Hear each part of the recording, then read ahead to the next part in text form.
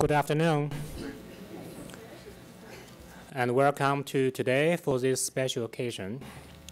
I'm Jiajie Zhang, Dean of the School of Biomedical Informatics at UTHealth.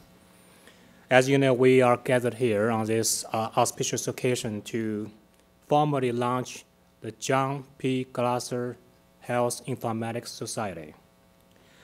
Many of you know our school well, but for those who do not know, please give me a few minutes to tell you what we're doing here. We are the School of Biomedical Informatics, one of the 6 schools at the University of Texas Health Science Center at Houston, which is one of the 14 campuses of UT system. UTHealth, that's what we call our university here, is the most comprehensive health science universities in the state of Texas with 6 schools. And our School of Biomedical Informatics is the only biomedical informatics program at a school in the country. And I can tell you today we are the biggest one in Texas, of course, in the nation and in the world. Before I hand this over to John, I will tell you a little bit about the stuff we're doing here by the students and faculty. We all know that information technology is changing everything. And for healthcare, we just started that comprehensively about 10 years ago-ish. So with the wide adoption of electronic medical records, today I think almost all hospitals, 97%, have computer system for your medical records. 10 years ago, it was about 10–15%. So that is a dramatic growth. On the other hand, the cost to sequence one person's genome, it was $100 million 15 years ago. That's enough to buy an Airbus 320. Today, the cost is equivalent to your brand new iPhone 7 Plus, $1,000. Okay, it can be done in a matter of hours. So a huge amount of data. And on the other hand, the smartphone you have, like iPhone or Android or whatever, is so powerful. iPhone 6, the not most recent one, is literally 5 or more times more powerful than the fastest supercomputer in 1975, the Cray whatever model. That one, in today's value, would cost you $35 million. And it was used for the simulation of rockets, all kinds of things. And today, you have in your pocket a powerful machine that can do pretty much everything that you can imagine. And 30% of the world population had smartphones last year. By 2020, 80% of them will have a smartphone. Just imagine the possibilities of there. So here in the school, we are educating students who can become future scientists, who make more discoveries. We also educate professionals who can go out to help the hospitals, the patients, and everybody to improve their health and make diagnosis and develop smart treatment. And also, we develop actual products that can be used in the real world to solve real world problems. So that's our school. As you could imagine, with the explosion of information technology and data in healthcare and other industries, we have seen a huge growth of our enrollment. So literally over the past 3 years, our student body has almost been tripled, from 125 to 304 today, and our faculty size has also been almost tripled. Okay, so that's a huge growth for everybody. So that's our school. Now let me come back to why we are here today.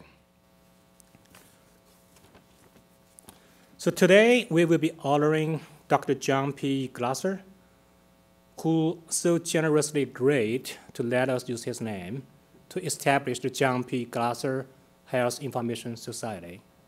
The purpose of the society is to recognize the superstars in informatics, both in the applied world and in academic research. John has a PhD in informatics and has long been a leader in the field of health IT and informatics. At this time, he is currently the senior VP and executive cabinet member of Cerner Corporation. And among his many affiliations, John was the founding chairman of the College of Healthcare Information Management Executives and the past president of the Health Information Management Systems Society, or HIMSS. HIMSS attracts more than 40,000 attendees almost every year over the past 3 years. It's a big event, and John basically grew up with HIMSS many years back. So today is a huge organization. John also has served on many boards, including the eHealth Initiative, the National Alliance for Health Information Technology, and the American Medical Informatics Association. John is a fellow of HIMSS, CHIME, American College of Medical Informatics, and most recently, he was a senior advisor for ONC, the Office of the National Coordinator for Health IT, that basically laid the blueprint for health IT in the United States. So, John, please join me.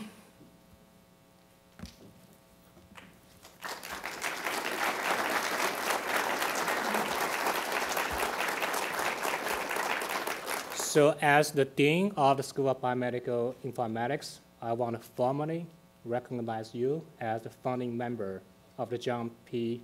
Glaser Society. Thank you, sir. It's a great pleasure.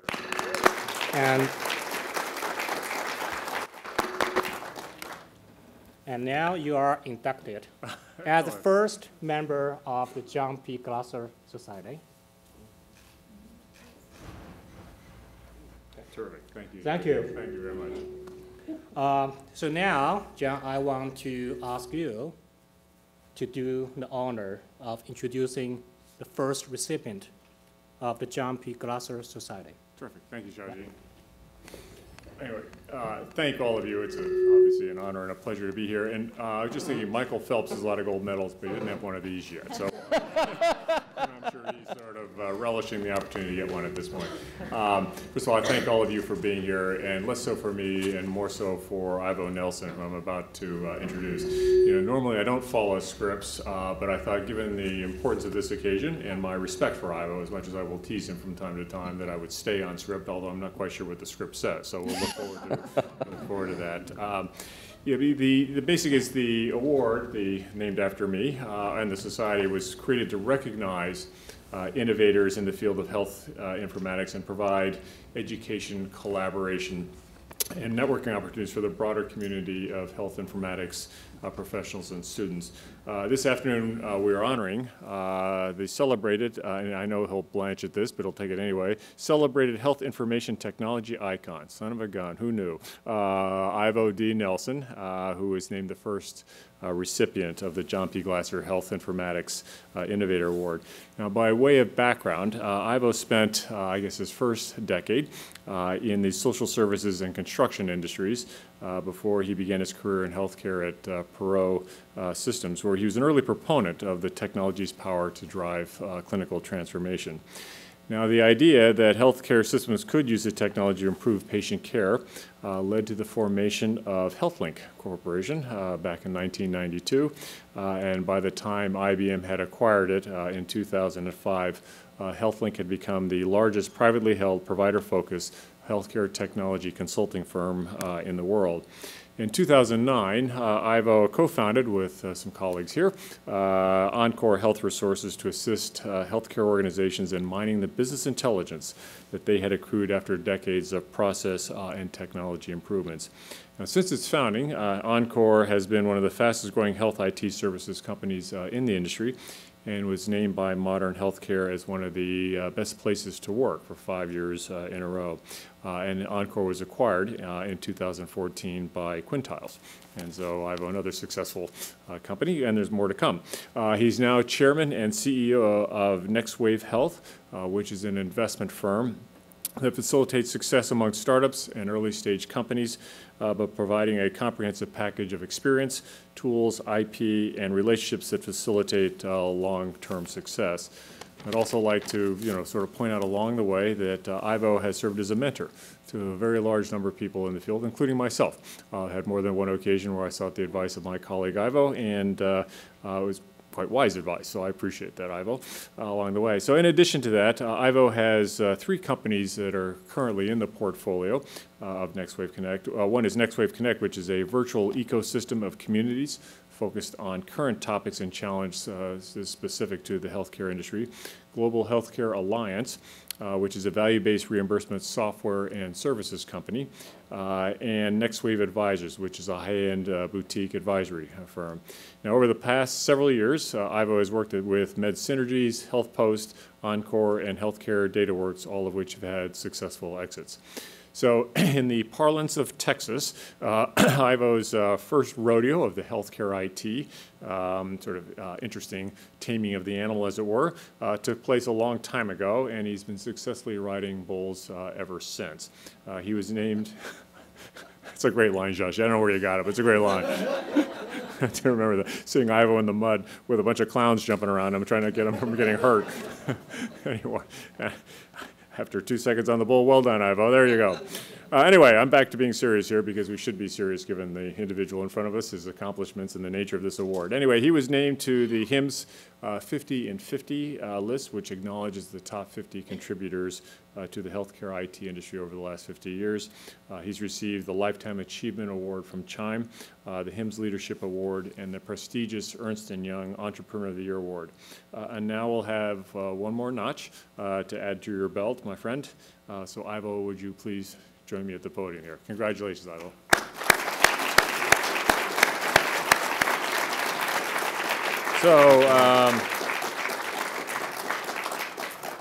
So as a founding member of the John P. Glaser Society here, I induct you into the society. You still haven't passed the exam we require, but we'll let you finish that up after the time here. Is there a hazing?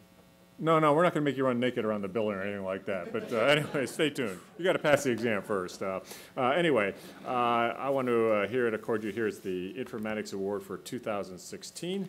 So let me place this on you. There you go, sir. Make sure that hair doesn't fall off. And of course,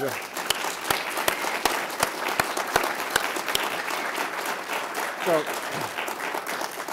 Ivo, on behalf of myself and a lot of people, obviously the people in this room, but a lot of people who are not here, thank you for all that you've done. It's a great pleasure. Appreciate it.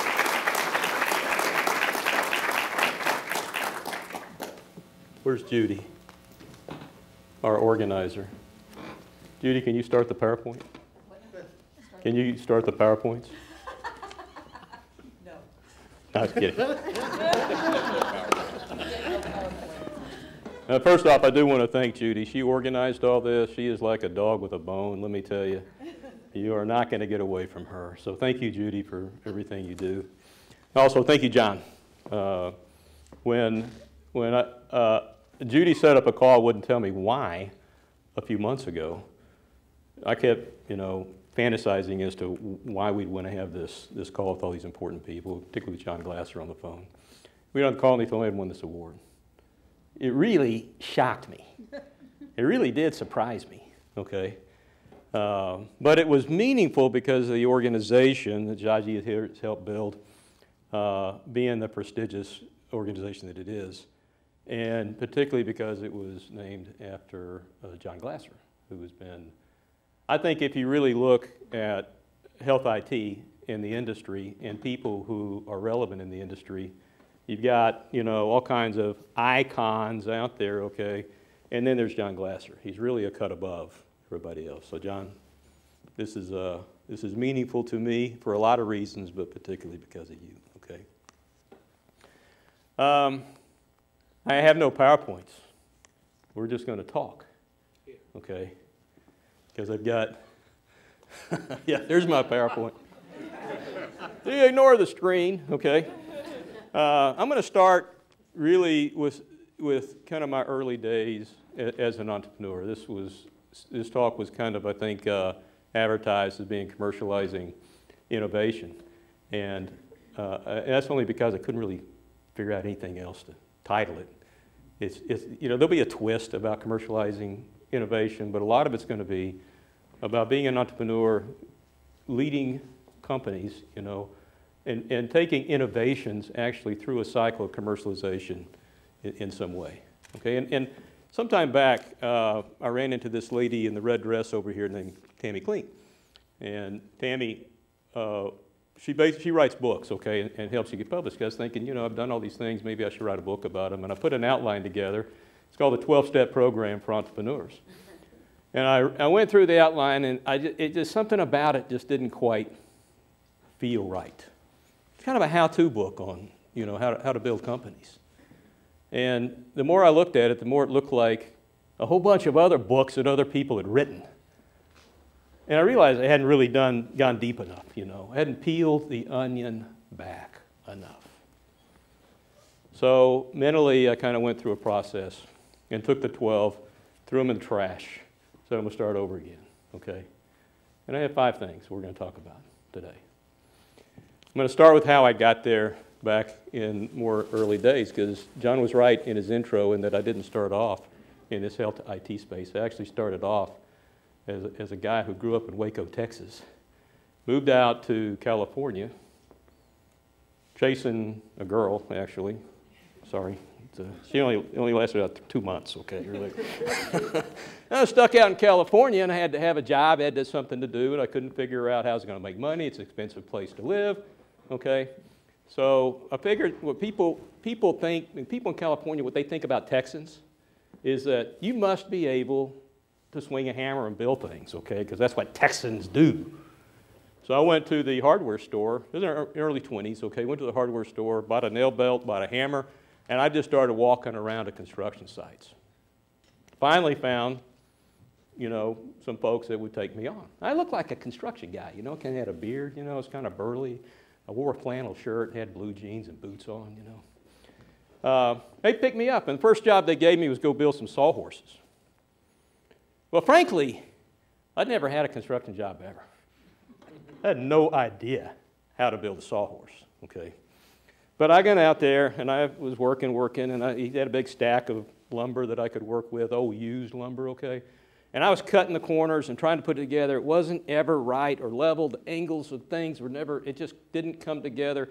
The foreman at the end of the day was leaving, and I had the lights up, okay, because I was going to work until this thing was done, and it was getting dark. And the next morning when the foreman came back in, I was there before he showed up, 6 o'clock in the morning, still trying to build these sawhorses. And when he left that night, I still had the lights up. I'm still trying to build these sawhorses. And by then, this pile of wood was like this tall of all these, you know, wasted wood from everything. He finally just went, okay, come on, I'm going to give you something. He realized, okay, I didn't really have any idea what I was doing. But I was the first guy in. I was the last guy out at night. And I'd never give up. So I started, he taught me, basically, this little company taught me everything about the remodeling in the San Francisco Bay Area, okay, down in Palo Alto. Taught me everything about construction. So I started my own business. This is my first venture into entrepreneurism. I put a 2-line ad in the Palo Alto paper. It said, handyman, $10 an hour. That was it. Okay, I had more work than I could do. Really hard things too, by the way, like hanging a ceiling fan.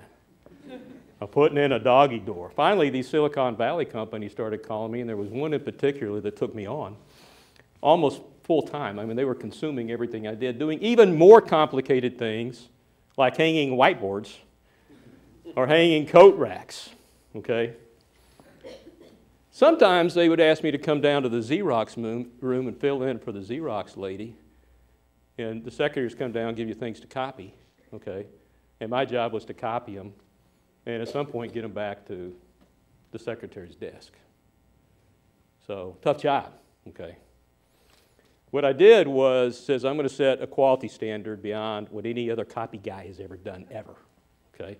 And so I started making the copies, and my objective was, to get those copies back on the secretary's desk before she got back to her desk. Because I realized was that these secretaries didn't go straight back to their desk. They wandered around. They took the longest route possible to get there, okay? And by the time they got to their desk, bam, it was there.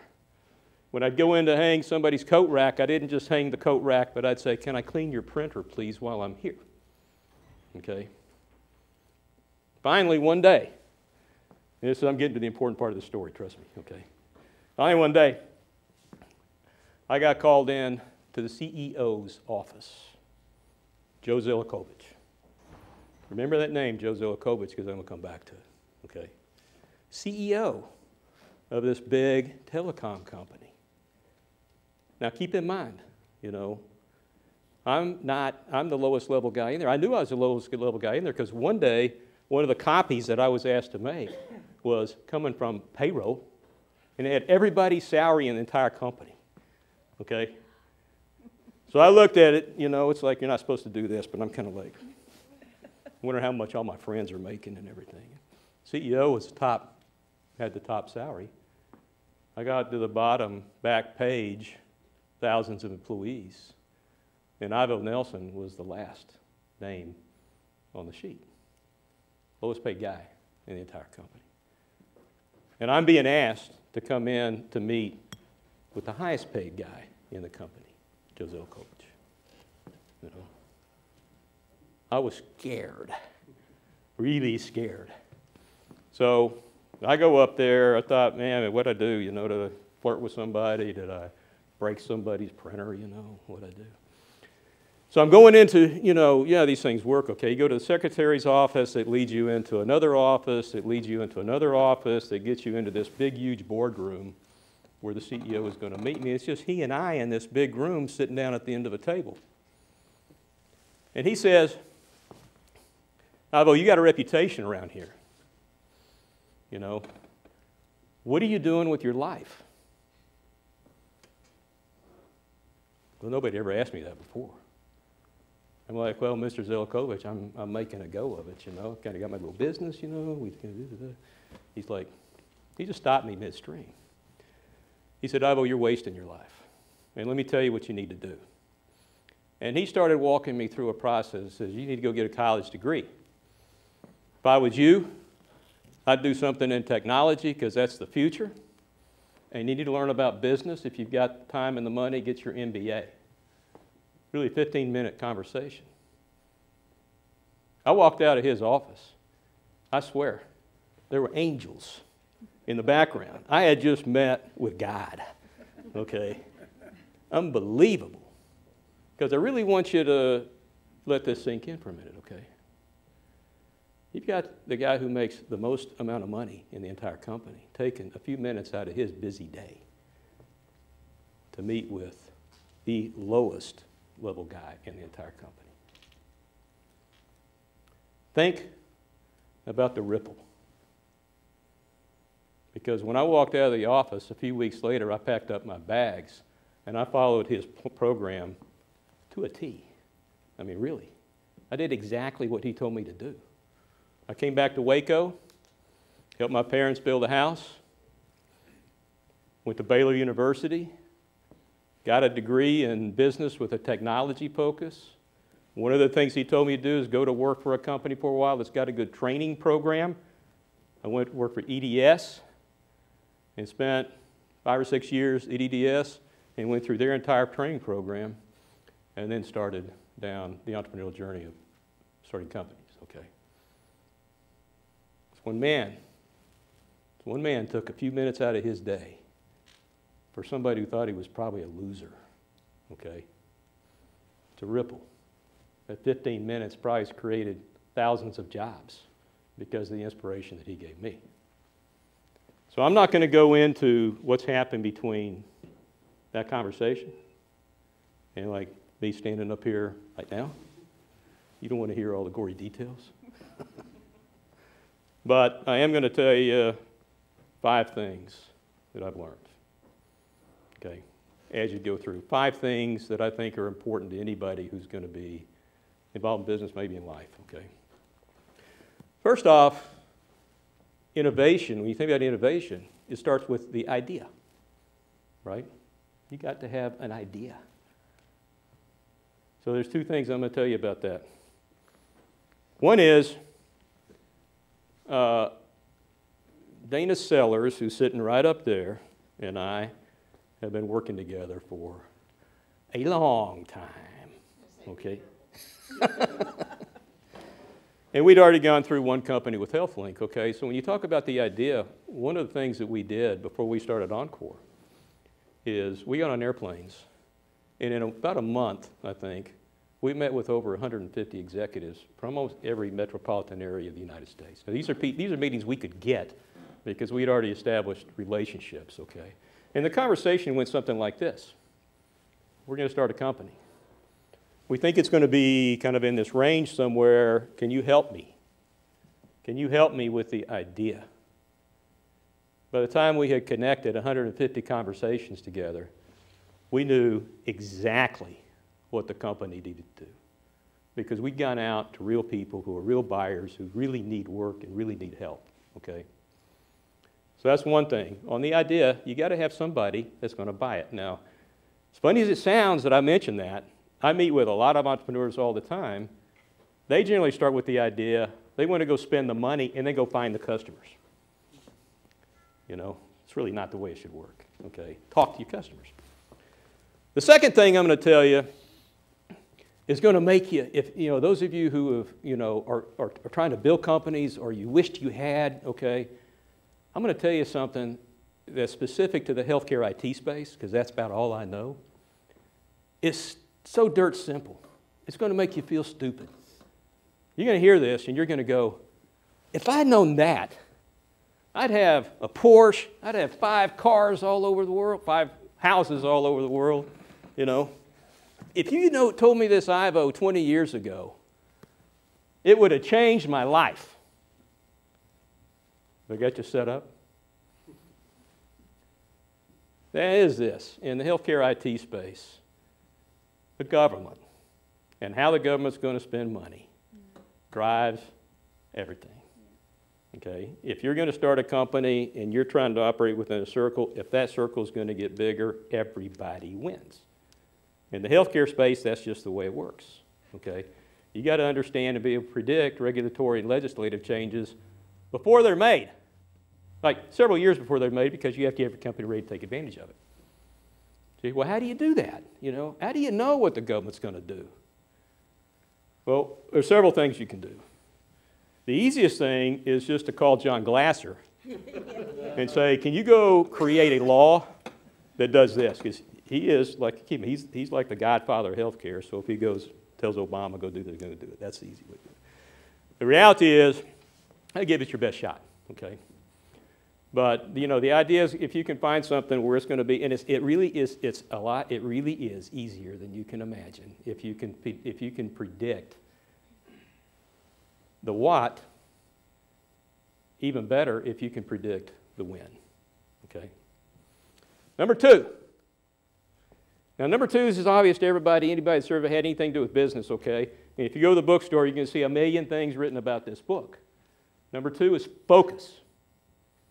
So I'm going to give you, this whole thing is going to be real world stories of things that I've experienced, okay? So one of the things I learned at HealthLink was, we started off with walking into somebody's office like David Bradshaw sitting right here and saying, hey, David, what's on your mind? Well, David's got a lot of things on his mind, okay? He starts talking. You're saying, well, we can do that. Okay, and so next thing you know, you walk out of the office. He says, okay, I'll take that. Okay, you walk out of the office, then you go, how are we going to do that? Okay, and then you just kind of hire smart people and you go figure it out. Problem is, after you've done that 100 times, you're doing all kinds of things, okay? There's no focus. So I had a very bad year at HealthLink where we lost some business to a strategy company that was up here, you know, I think it was like Anderson Consulting or somebody like that. They were the big boys. And they were selling strategy, and then they sold down to the CIO and won the IT strategy, and then they won the implementation. We got squeezed out of there. And I'm like, what? You know, I hate to lose. I got to get into that strategy business. So I went out and acquired 3 companies, okay, boutique consulting firms that did strategy, facilities planning, strategic market plans, and stuff like that. It was a nightmare. Different cultures, people didn't like each other. I mean, it was just like, so one day I'd hired one of these principals. One of those companies, the 2 people didn't even like, they hated each other. I didn't even know that, okay? They hated each other. We'd go to meetings and they'd be literally facing the wall. They wouldn't even look at each other. You know, this was bizarre, okay? So one of them, a PhD nurse, I said, we need to really define what our solutions are going to be. So this idea of a solution, okay, you're a consulting firm, you need solutions. So she went off and did that, invited me to a meeting, and I walked into the meeting, and we had this, in the conference, we had this whiteboard, went all the way wall to wall. She had black ink across the whole thing, okay? One list after another list after another list. And I counted them up and said, there's more solutions here than we have employees in the company. Literally, there are more solutions than we had people. How are we supposed to do that? In the meantime, her partner was in the back facing the wall because he hated her, you know. There are these dynamics going on. It's just like right there, the defining moment. It was like, okay, this is just wrong. These guys have written these books, good to great, the GE philosophies, you need to be the best at 1 or 2 things, okay, or don't do it. Hit me like a brick. I cleared the room. Fired the guy who was facing the wall. Eventually fired her too, okay? And totally realigned the company to say we're going to do one thing, not 500 things. We're going to do one thing, and we're going to do it better than anybody does it. So we redid the marketing department, everything, every person that we hired, every conference that we went to, everything was pointing to that one thing. You go ask somebody on the East Coast what we did, ask somebody on the West Coast, the same words came out of their mouth, okay? We had one client, one customer, one stakeholder that we sold to. Guess what happened? The company took off. It just took off. Focus. Let me tell you. It's unfortunate we have to learn it the hard way like I did, but it is super important. Third, judgment. Again, sounds obvious, right? You got to make good decisions, okay? What I've realized is that almost anybody that's built a significant business will tell you that there are defining moments and key decisions that get made that are everything. And the leaders that can make those decisions are the ones that make it, okay? Let me give you some examples that are more tied to a mentor of mine. Many of you have heard the name Rod Canyon, who founded Compaq Computers, okay? And by the way, there's actually a documentary out on Compaq called Silicon Cowboys. Really recommend you go see it, you know. Because what these guys did was phenomenal. You think about it, a company that goes from 0 to 100 million in the first year. Year 4, they hit $1 billion. That's fast growth. That's the fastest growing as you can, in fact, they were the fastest growing company for a long time, okay. I had lunch with Rod about a year ago, and he was talking about the book he was writing. He didn't know about the movie at that time. He was talking about the book that he was writing around key decisions that he made at Compaq, okay? But one of those decisions was IBM was coming out with a computer. Compaq had their clone that they come out. It was IBM compatible, okay? Now IBM is coming out with their computer. They decided to do a proprietary, what they call BUS, proprietary architecture. So the nerds in the room can understand what that means. Rod had to decide, are we going to continue to follow IBM and their proprietary, or are we going to go with open systems and standards? And they made a decision to aggregate the industry and get everybody to come up with standards and go with open systems. In the face of the big bad boy in the industry, IBM, which nobody felt anybody could compete with them, okay? Well, when IBM had made this announcement, sales dried up. I mean, literally nobody was buying. They were all waiting for IBM. Key decision, 2 key decisions that Rod had to make. One was, do we keep manufacturing computers? Nobody's buying, okay? The decision was, yes. They're going to bank on IBM failing and IBM missing their deadlines. Here's the funny thing. They kept making computers, they didn't have a place to store them. So they got semis, loaded them with semis, and they rented hotel parking lots around town and had these semis all parked in the back of these hotels full of compact computers. Okay? So one thing that happened is IBM missed their deadline. Bam. They pulled up to the semis, the floodgates opened, and compact sales started going through the roof.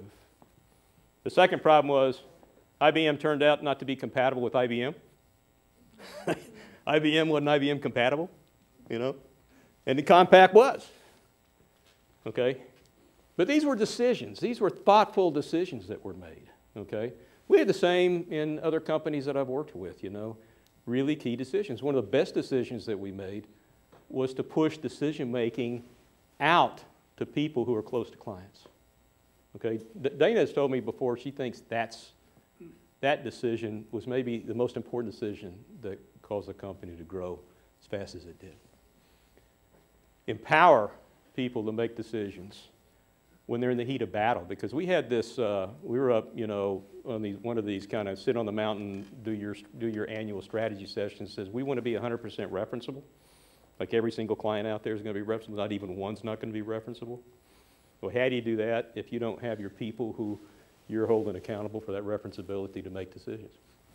Culturally, it's hard. It's hard to give up that kind of control when you're going from small to big company, okay? But we did it. And in fact, in 13 years, we were 100% referenceable. We didn't have a single unreferenceable client in 13 years. We didn't have a single dollar of bad debt in 13 years. Unheard of, okay? But a lot of it was because of an absolutely uncompromising attitude about the service we were going to provide to clients and the fact we're going to leave every single one of them satisfied, okay?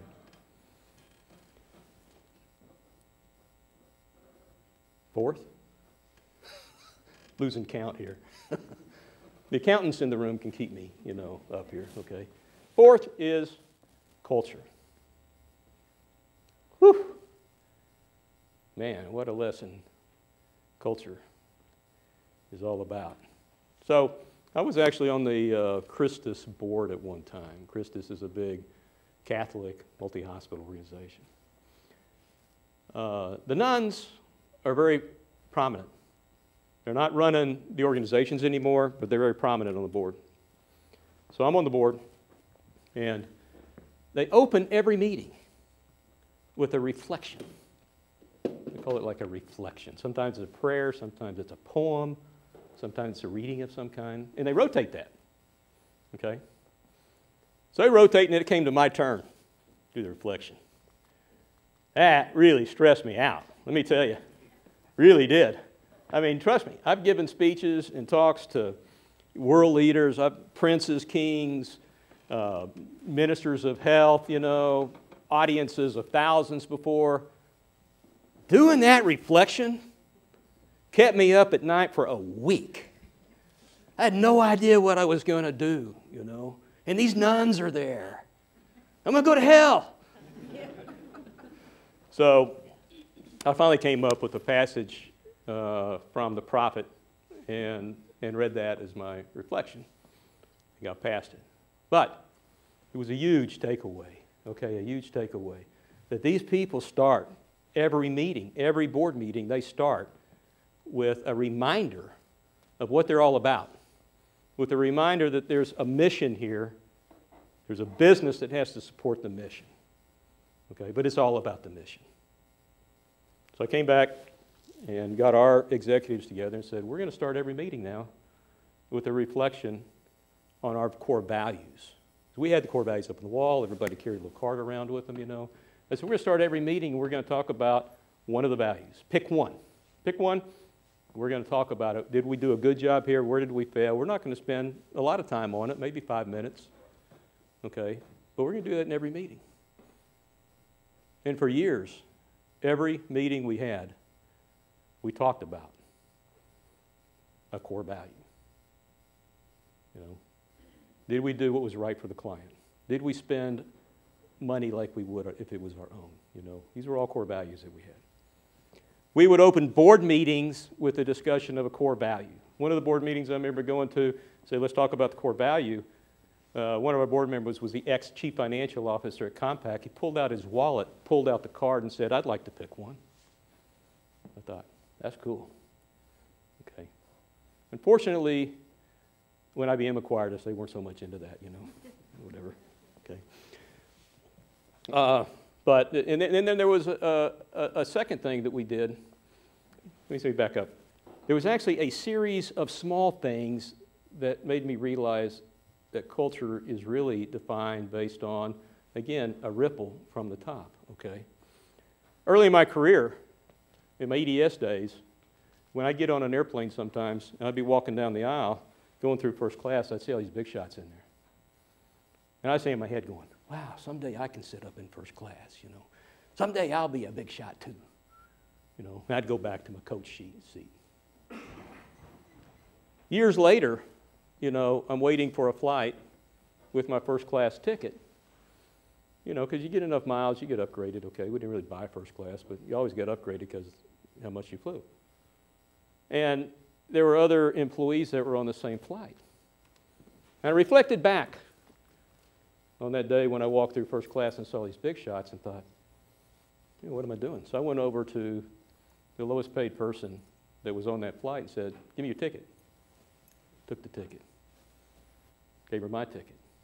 Okay. She's like, what? I'm flying first class? You never flown first class ever? Okay. I said, yeah, have fun. I didn't really care. No that big a difference. Every time I flew from then on, I would take the ticket of the employee and exchange the ticket. One day, I'm flying with Dana. Dana goes over and swaps her ticket with one of the employees. And then one of the other managers, I noticed, was swapping his ticket with one of the employees. It wasn't a corporate policy. They just said, let's show some respect. Just because you're the CEO, just because you're a senior executive, that doesn't mean you're any better than anybody else, okay? That's culture, right? We went to every funeral of an employee. For a long time, it was Dana and I going to the funerals. And one of the few things I realized is one is usually appreciative, okay? It was very simple. Go in, sit in the back of the room, don't make a big deal, let the family mourn, okay? Have funeral, leave. But just show your presence. Show your respect. Now, what I didn't realize is these people don't die in Dallas, Texas. They're like in Fred, Texas, you know. They're like you take a flight, you take another flight, you know, you hitchhike for 15 miles to get to where you got to go, you know. So it turned out these are really time-consuming things to do. But again, it was culture, right? Reflects back on culture. It's a message you really want to send to the organization. And as business leaders, it's like you can't just talk about it like we did when we opened executive meetings. You have to do it. You really have to do it. You know. That's 4. 5. And this is the last one. Okay. You got to have fun. You got to have fun. Okay. Life's just too darn short to spend all your time at work and not have fun. Okay, I'll give you an example. Okay, we were getting acquired by IBM. And so, you know, IBM hires all these big shot lawyers, you know. They had external counsel and internal counsel. They had the law firm in Manhattan. We go to one of the final meetings, go up the elevator forever. Okay, finally get out, walk into this room. It's got one of these board tables. It's big as a football field. And I go up to the window, and I look out the window. And I'm looking down on the Empire State Building.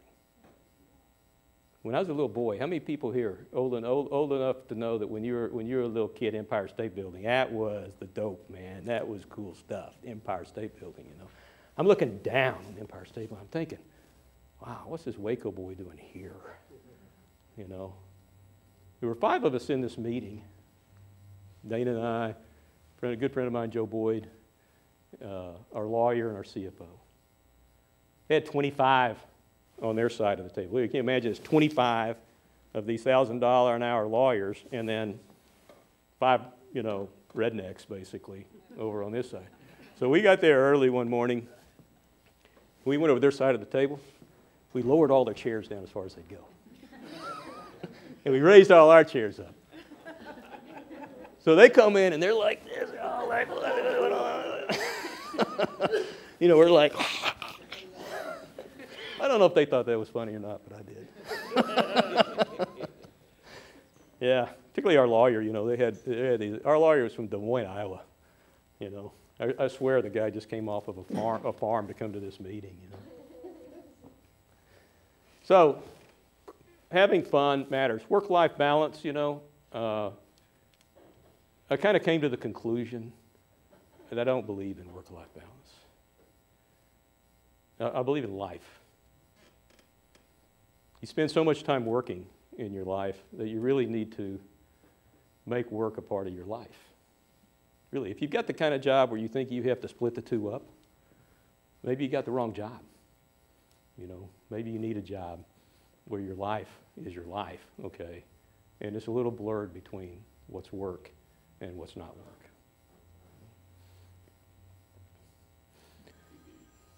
I'm almost done. The only thing I'm going to mention before I close is this. I have had a chance to travel the world. Particularly when we got acquired by IBM, I went to so many countries doing healthcare seminars, helping their internal people develop strategies for their countries. It really gave me a world perspective. And here we are in this political season, right, where it feels like the United States is getting trashed a little bit, like we've lost our edge, and China and all these other companies are kicking our ass. And let me tell you, as a guy that has been out there, okay, if you want to innovate, if you want to be an entrepreneur, there is no better place than right here in the United States of America. By far. Everywhere I go, whether it's Houston or Dallas or Los Angeles, there's incubators, there's accelerators, there's people there to help entrepreneurs get started with advice, with money in all kinds of ways. There is no shortage of innovation. There's no shortage of entrepreneurs. And we live in an environment that is conducive to anybody who decides they want to go down that path to be successful in this country. Far better than anywhere else, okay? So don't listen to Trump. Don't listen to Hillary. Don't listen to Johnson. Anybody that wants to do it, they can be successful here. I'm going to close with this, okay? Joe Zilikovich. Joe Zilikovich took 15 minutes out of his day to change my life. He didn't have to do that. He didn't have to do that, did he? Before you put your head on your pillow tonight, go to bed. Ask yourself, are you Joe Zilikovich? Have you done a little bit? Have you taken a little bit of time out of your day to make a difference in somebody's life? The last thing, my trainer is here, Sarah. Okay? She starts each one of our exercise workouts in our yoga with a prayer, and she ends every one with this. Namaskar. Thank you. Oh.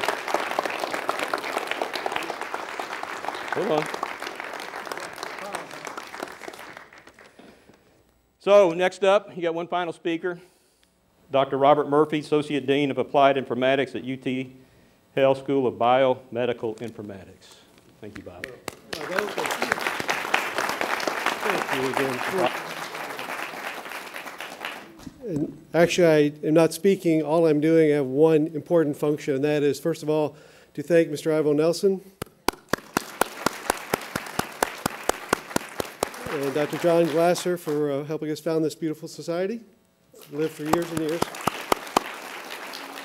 And now I'd like to invite you to join me, myself, Dr. Zhang, the faculty and students of the School of Biomedical Informatics, to walk across the hall for a reception in the honor for Ivo Nelson, the first member of the John Glaser Society.